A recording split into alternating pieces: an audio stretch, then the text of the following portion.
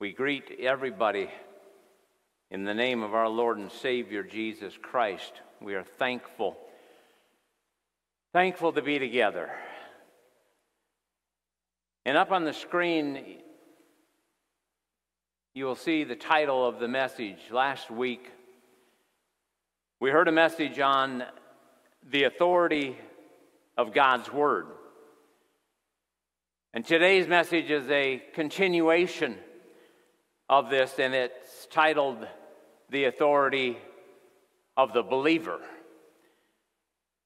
We must understand that the key to acting on the authority of God in a Christian's life starts from the foundational level of believing His holy word.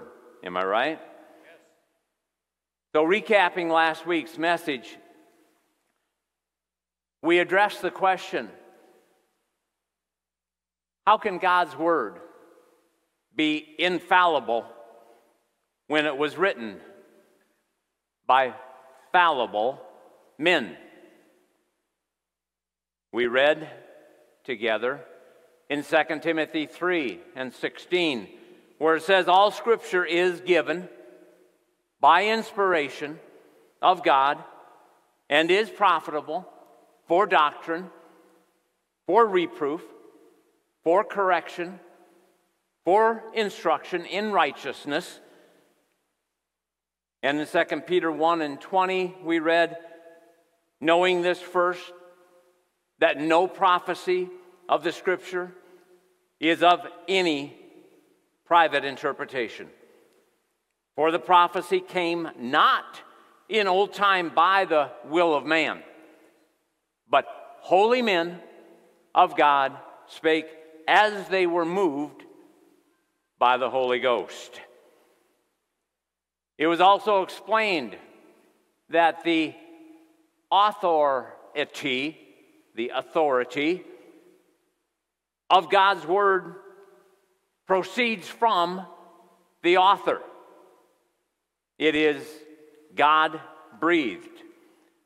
The author is the Holy Spirit, and the inspiration of His Word is breathed out by God, which makes all Scripture, not just parts of it, to be profitable and not subject to private interpretation. The author is the interpreter. That is the final authority. And further, we were made to understand that if Jesus Christ, our example, if He used the written word to defeat Satan, Matthew chapter 4, being tempted in the wilderness 3 different times, He counteract what the enemy brought to Him. It is written.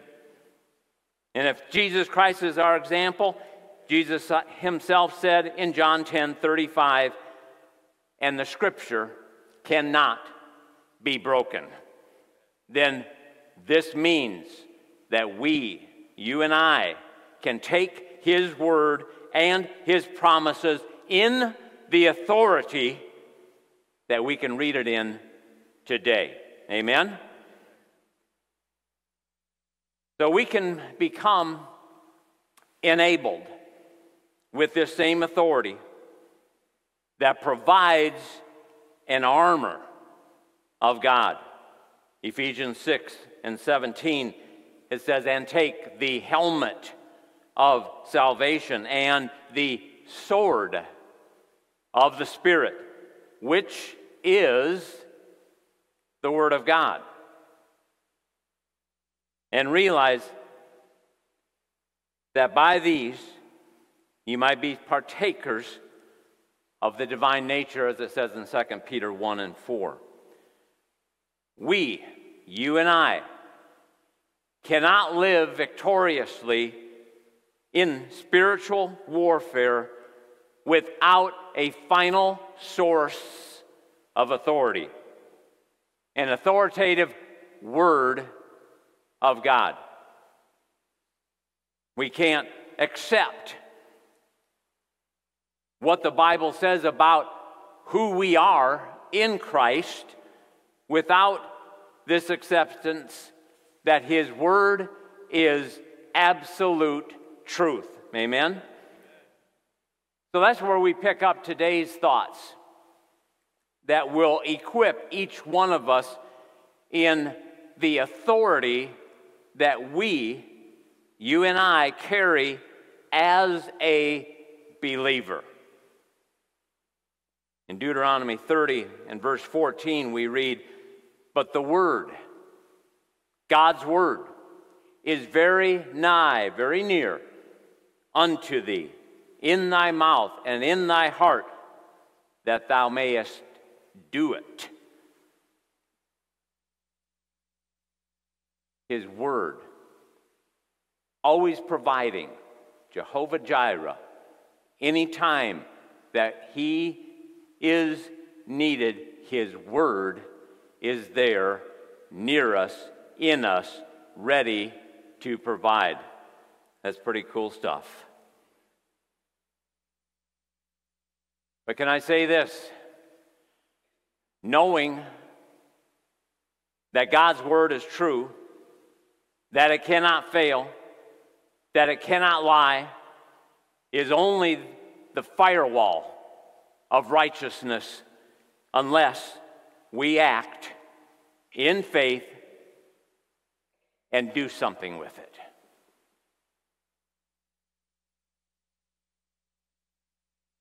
It is just a book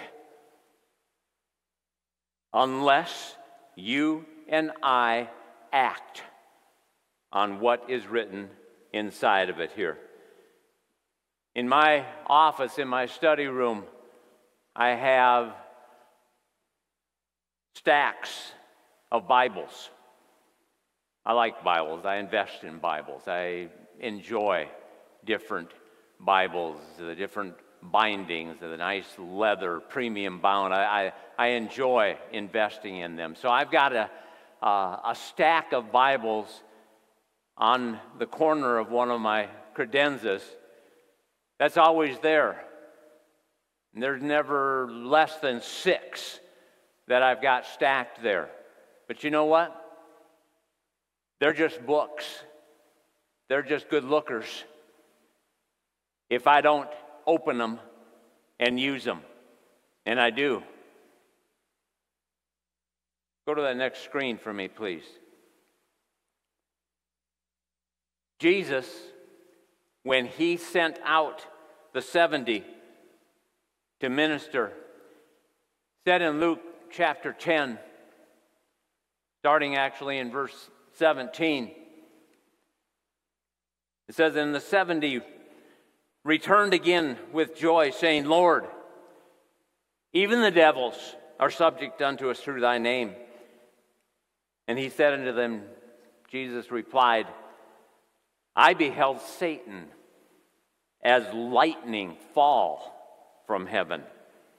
Behold," verse 19, "I give unto you power to tread on serpents and scorpions, and over all the power of the enemy, and nothing shall by any means hurt you." Red letter words of Jesus Christ. Amen? Here's the thing. These were not isolated words reserved only for that particular time and place. It wasn't just reserved for 70. The early church in Acts walked in this same power and authority, and it was never written that it would cease after a certain period. There's actually cessation doctrines that say, well, when the last apostle died, all of that went away. I didn't read that anywhere. God's word never is outdated and will never fail. Yeah? Someone like Paul, who knew from his previous background what he had done in his previous life, realized that in order to carry in any authority, he'd have to put on the garments that identified who he was in Christ. Holy Spirit says in Ephesians 6 and verse 10, "Finally, my brethren, be strong in the Lord and in the power of his might. Put on the whole armor of God, that ye may be able to stand against the wiles, against the tricks, the sneaky stuff, the subtle things of the enemy. For we wrestle not against flesh and blood, but against principalities, against powers, against the rulers of the darkness of this world, against spiritual wickedness in high places." And you see, at another time we'll spend some time on the specific parts of the armor of God. But this language that was being used right here in Ephesians chapter 6 was familiar language. If you go back to Exodus 12 and verse 11, when they were given instructions for preparing for the first Passover, what is it that was said? It says, "You shall girt up your loins, put your belt on. You shall be ready in your house with your shoes on, and with your staff, with your rod in your hand." You see, the armor of God was being described even clear back then on that very first Passover night when the blood was applied to the doorposts of the Hebrew children. And we know what happened. Those that were prepared, that did apply the blood, that were clothed with the armor as it was stated, were saved. Hallelujah. I thank God for his word. Let's go to the next screen, please. To win in this war, you must know who you are and the authority you have as a believer. And being real, before we start enumerating, counting all the different things that fall under the authority of the believer, we must acknowledge that first and foremost, the believer, you and I, is under authority.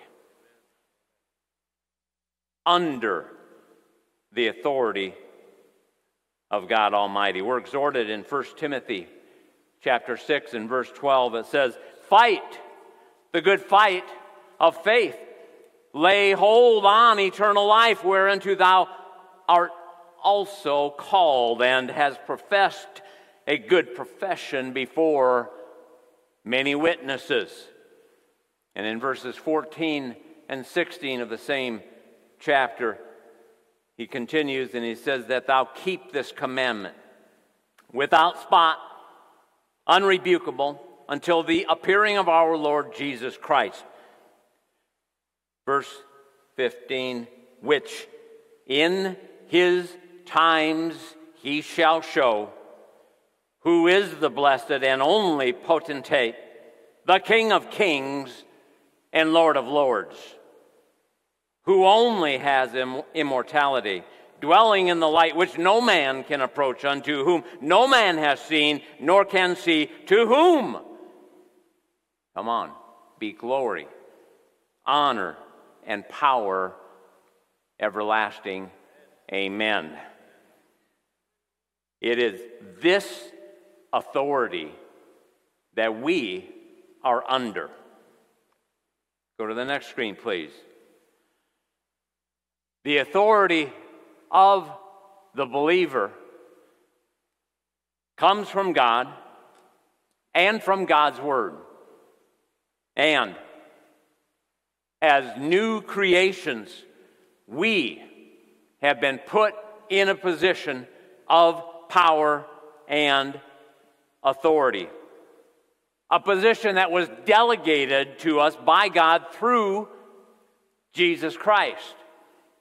You see, when you made Jesus Christ the Lord of your life, Colossians 1:13 says that we were delivered from the power of darkness. Read it with me. Who has delivered us from the power of darkness and has translated, I like that word, translated us into the kingdom of his dear Son. Oh, come on. We got to catch every bit of that word, because the word power there is literally translated authority. You have been delivered from the power. You've been delivered from the authority of darkness. What I'm declaring, what I am saying is life. They are words of life that if we choose to speak them out by the authority we have as a believer, they will have results. We've been delivered from the power, the authority of the enemy, and placed into the kingdom of his dear Son. Do you realize how much God must love us? Stop. Think. There's got to be some kind of love going there that he would do that. Jesus said, all power is given unto me in heaven and in earth. Go ye therefore. You can continue it in Matthew 28, verse 18. That power was given to you and to me as a part of our inheritance in Christ. Are we getting this? You have entered into this position of authority. You were translated into this position of authority because you are in him. We read last week in what it said in 2 Peter 1 and verse 3. According as his divine power has given unto us all things, help me finish it, that pertain to life and godliness. And while this power has been given to us through the finished work of the cross, we still must act on being partakers of the divine nature. Verse 4 of 2 Peter 1. From that point of authority.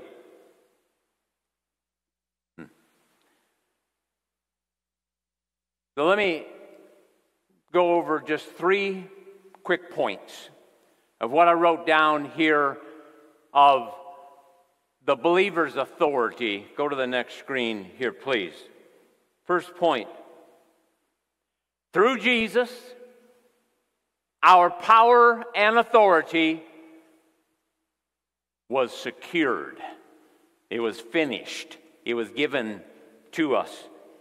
And it's ours to preach the gospel of Christ. You see, Jesus succeeded in securing all power by going to the cross. That's why he could say in Matthew 28, all power has been given to me. So by going to the cross, dying a horrible death, suffering the penalty for sin, and defeating Satan, he did it because he loved us. God's absolute goodness was manifested toward us through the incarnation, through God taking on flesh, through Jesus Christ becoming the Son of God. God's absolute goodness was manifested toward us when Jesus came to earth as a man to reconcile man back to God and to recapture the authority that Satan had stolen through Adam's disobedience in the garden. Remember, Jesus was called the last Adam, 1 Corinthians 15 and 45. After securing that power and authority, he freely gave it over into the hands of those who would believe on him. You and me. It's ours.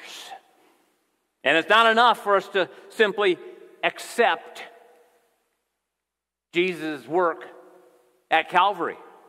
There's more.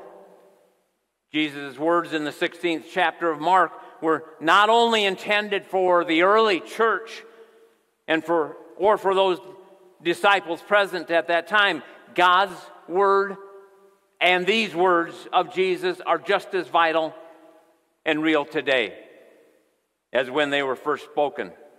Mark 16, beginning in verse 15, says, "Go ye into all the world, preach the gospel to every creature. He that believeth and is baptized shall be saved, but he that believeth not shall be damned. And these signs shall follow them that believe. In my name shall they cast out devils. They shall speak with new tongues. They shall take up serpents. And if they drink any deadly thing, it shall not hurt them. They shall lay hands on the sick, and they shall recover." Jesus said, "Go ye into all the world and preach the gospel to every creature." Every born again, born from above believer has the authority and responsibility to preach the gospel of Jesus Christ in this earth. Amen? Jesus said, "And these signs shall follow them that believe." Who's to do all these things? Them that believe. The signs will follow the believers who act in faith and boldly speak in that powerful name of Jesus Christ. They shall cast out devils. They shall speak with new tongues. They shall lay hands on the sick. We go on and on. They, the believer, is the one with the power and the authority to do these things. Am I right? This isn't performance-based. Did you hear me? The Word of God says that if we do this, if we believe, then He will follow with the signs. It's not about us. It's all about Jesus.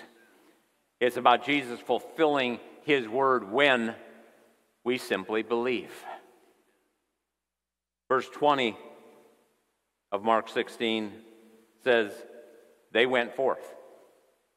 They obeyed as believers and preached everywhere, the Lord working with them and confirming the word, there it is again, with signs following. Hallelujah. God will confirm His word. But first, it must be put forth. That's where you and I come in. God isn't down here on earth preaching. He's given us the authority to do the preaching. God's not down here laying hands on the sick right now. He will bring the healing, but you and I as believers must lay hands on the sick by faith, believing that God will perform His word. Amen? Go to that next screen, please. As believers with authority, your authority equips you to stand against Satan because we are seated with Him. Promise after promise was provided in the Revelation letters to the 7 churches. Every letter ended with, "To him that overcomes." Many, many different promises, every single letter to the church. It ended with an encouragement, with hope, to him that overcomes. And we've already read in the 6th chapter of Ephesians, where it describes the armor that we as believers are to wear in combat against Satan. He explains each piece of that armor as the armor of God Almighty. But not once does he say that God will put the armor on you or that God will fight the devil for you. You is the understood subject of these verses. He said, you be strong in the Lord. You put on the whole armor of God, that you will be able to stand against the wiles of the devil. You take the whole armor of God, that you may be able to withstand in the evil day, and having done all, you stand. God's given you the power and the authority to stand against Satan and his destructive works. He's provided the armor, but it's our responsibility as a believer to put on that armor and stand against the devil. James 4 says, you resist the devil, and he will flee from you. The authority of the believer. You are a believer. The armor and the weapons are at your disposal. God is there with us to back us by his word.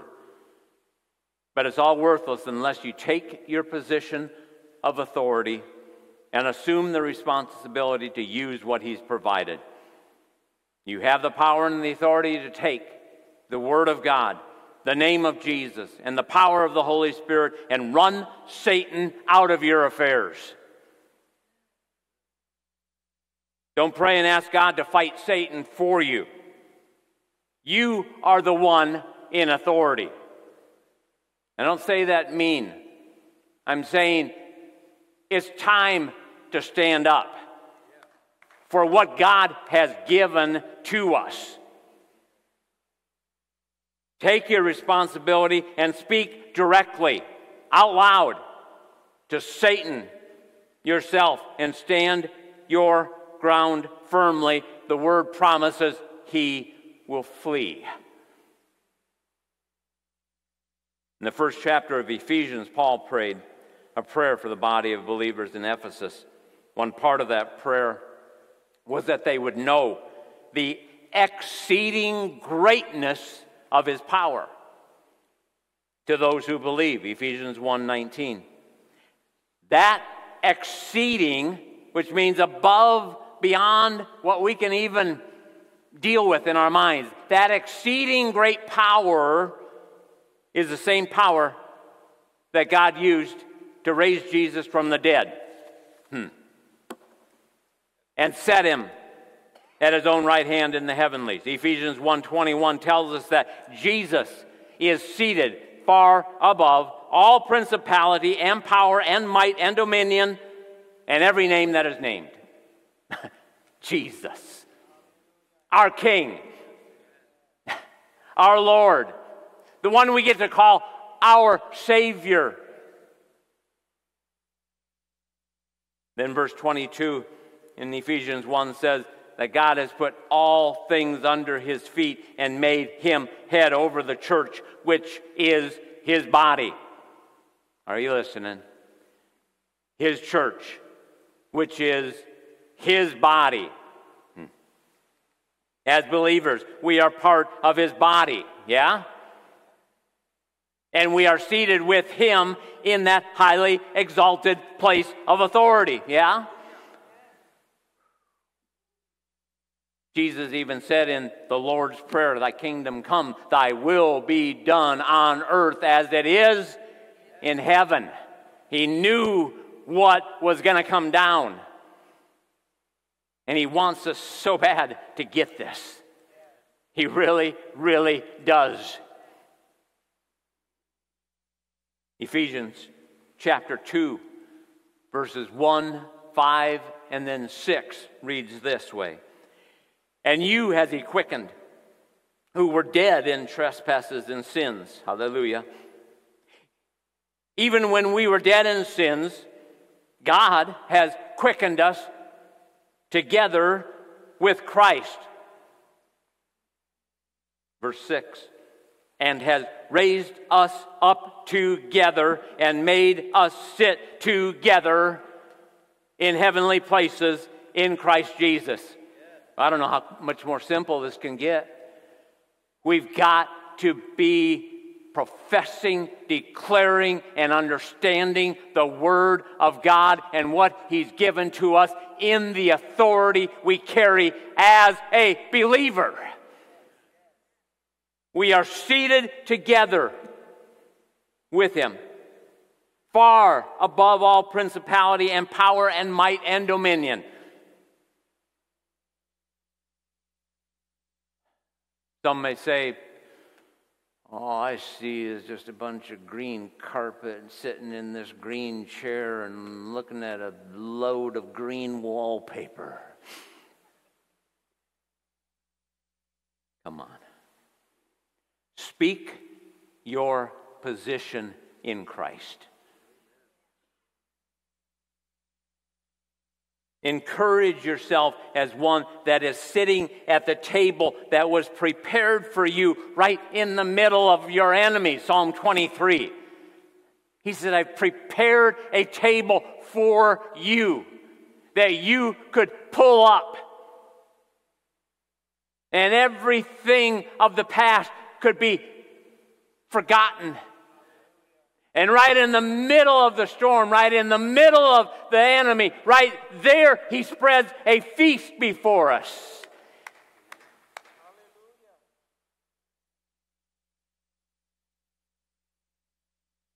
I recall hearing a message many, many years ago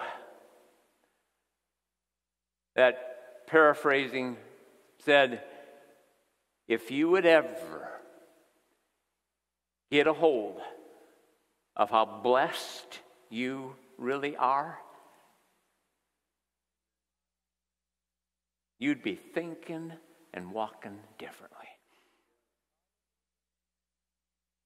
And yet, call it human nature or whatever, it's not God's nature. We look at the ground and we walk around. "Well, I'm wondering if I'm going to make it today here." What if we'd push our chin up, throw our shoulders back, and say, "You know what? Enough's enough. You know what? God's Word lives in me." I answered the knock. You see, I heard the knock. I heard Him knock. And I opened up the door. And boom. I came into His home. And that's where He said, "Welcome, my son. Glad to have you. Everything that's in my house is yours." It was the threshold covenant. He took the door and He opened it. He knocked. I heard, and I said, "I want in." And I came across. I crossed that threshold, and He said, "Now it's yours. It's all yours. It's a real thing."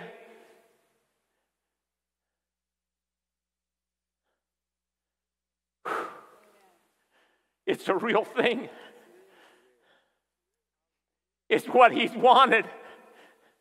But you see, He can't pull you. He can't pull you in. You can hear the knock, and you can look at the door, I'm just not quite sure if I can do it today. Step across and see what happens. Step across and see what happens. Step across to what God has for you. He says we're seated together with Him. 2 Corinthians 5:17 says, therefore, if any man be in Christ, he is a new creature. Old things are passed away. Behold, all things are new. Just the way it is. That's what God's Word says. I can't do anything more about it. I just said it. We're new creatures. We're brand new.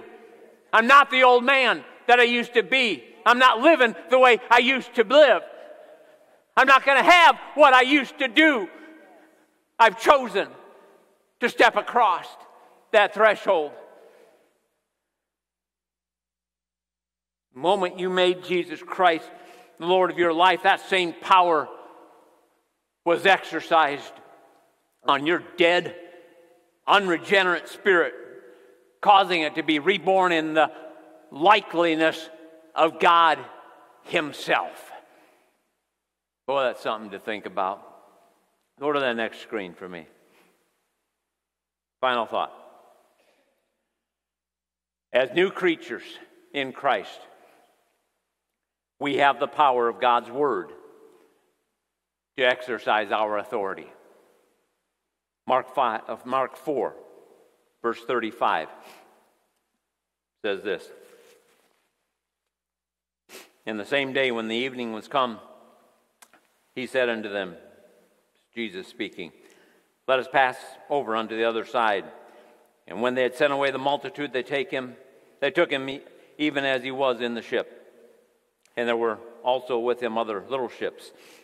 And there arose a great storm of wind, and the waves beat into the ship, so that it was now full. And he was in the hinder part of the ship, asleep on a pillow. And they awake him and said unto him, Master, carest thou not that we perish? Quite a question. And he arose and rebuked the wind and said unto the sea, Peace, be still. The wind ceased. And there was a great calm. And he said unto them, Why are you so fearful? How is it that you have no faith? Catch what we just read. Jesus spoke the words, let us pass over to the other side. There was enough power and authority in those words to accomplish the job. This job, or the word that was spoken by Jesus, was delegated to His disciples, and they accepted it. They got in the boat with Him, and they do what you do in a boat. You row, you get it to the other side. But when the storm came, they were filled with fear that the boat would sink. Jesus had to carry out the authority, the responsibility of the authority that He had delegated to them by rebuking the wind and the sea. You have the power and the authority to take the Word of God, the name of Jesus, and the power of the Holy Spirit and run Satan out of your affairs. It becomes our choice. As captain of our ship,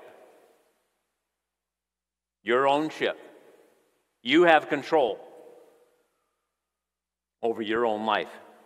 You have control over your spirit, your soul, and your body. Jesus has delegated power and authority to you over Satan as a believer. Ephesians 4:27 says, neither give place to the devil. You're born of the Spirit of God. You're filled with the Spirit of God. You've been given the Word of God. That right there is enough for you to carry out your spiritual authority right here in the earth. Are you listening? Give your faith some employment. Give it a job. Give your faith some employment. You say, well, some of you might be saying, well, I think that's the problem. I don't have enough faith. Really? Romans 12:3 says, and as God has dealt to every man the measure of faith. You see, you're wrong. Okay? Jesus even said, if you have faith even as little as a mustard seed, you could say to this mountain, cast into the sea. How's this work? You see, the faith is given a job. You take it. You accept it. God has given, when He breathed into you, when you came out, living, breathing, you have been given the measure of faith. What you do with it, your choice. Hebrews 2:14 says, for as much then as the children are partakers of flesh and blood, He also Himself likewise took part of the same. Jesus became a man like you and I, partook of flesh and blood. Why? So that you and I could partake of spirit and life. He became a man so that we could become like Him as a spirit and life on earth right now as a believer. Kind of hard to fathom. But it's God's Word.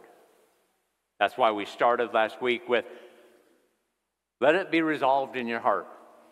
God's Word is true. It's not going to lie. It's your foundation. He holds His Word above every name. It is what created. In the beginning was the Word. The Word spoke, created. It was the Word. That's our foundation.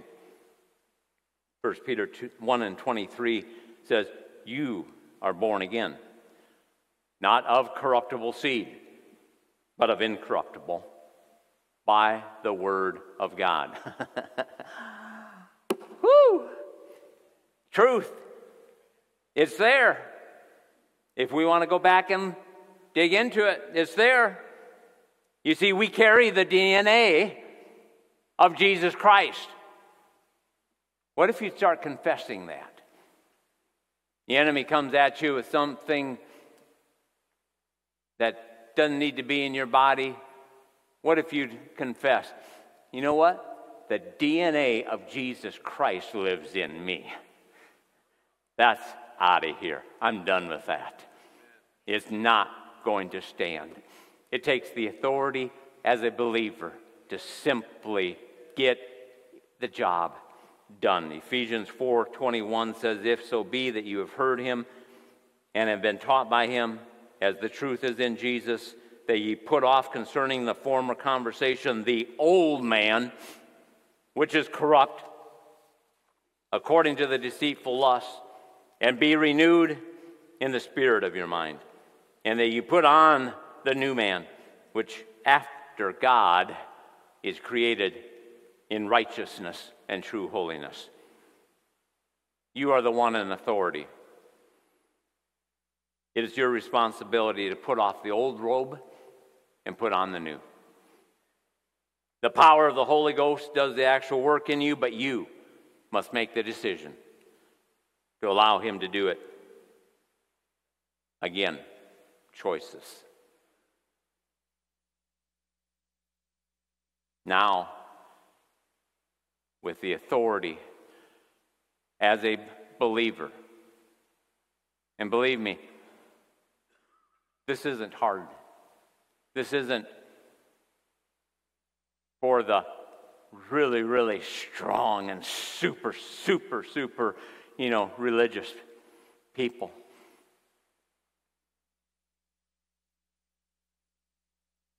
To them that believe, I give you the power.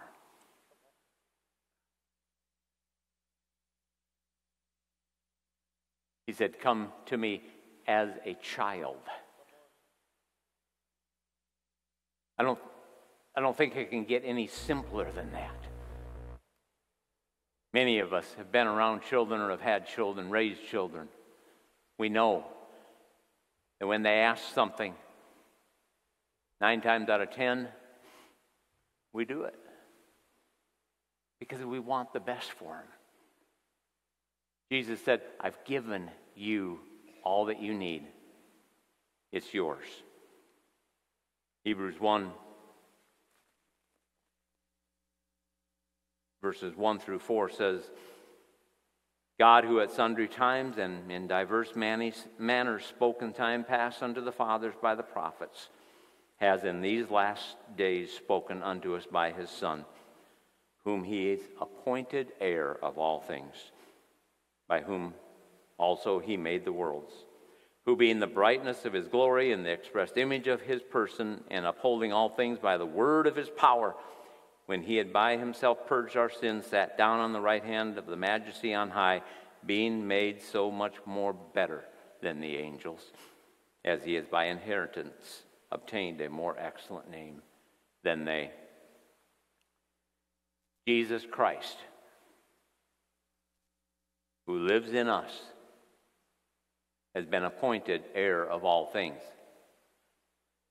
I'm his son. You're a daughter. You're a son. And as such, you have rights. You have an inheritance. You carry the bloodline, not of your old, not of your past generations. You love your parents. You love what you grew up with in the respect of how God loves every man. But you are a part of the family of God, and Jesus Christ is now our head. God's power is in his word. He's upholding all things by the word of his power. We need to learn to walk from that point of authority.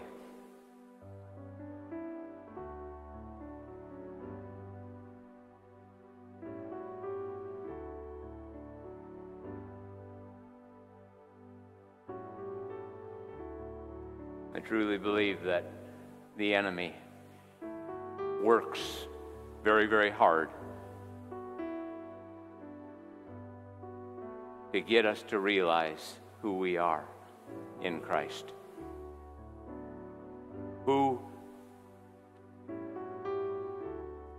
What we've been made. It's the single thing that he comes against, your identity. Well, I'm just not there. I don't have much faith. I'm really not, you know what? God sees you in your destiny, and he sees you as a son and as a daughter who is a believer, who's been given power. And without respect of persons, God has given to every man liberally that we could have life. John 3:16 doesn't say, for God so loved the world that he gave us a prayer. No. He gave us a son. He gave us a life.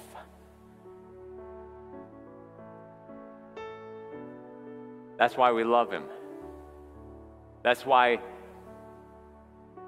we have the strength to resist temptation. That's why we have hope that in difficult times, in times of grief, in times of illness, in times that things are shaking around us, that we can stand knowing he's got me. He said he'd never leave me. He said he'd never leave me alone. He said, I'm walking with you. You're in my house. Remember, you came across my threshold. And I've got an awesome house. I've got an awesome place. Come on, come in. Let's stand to our feet.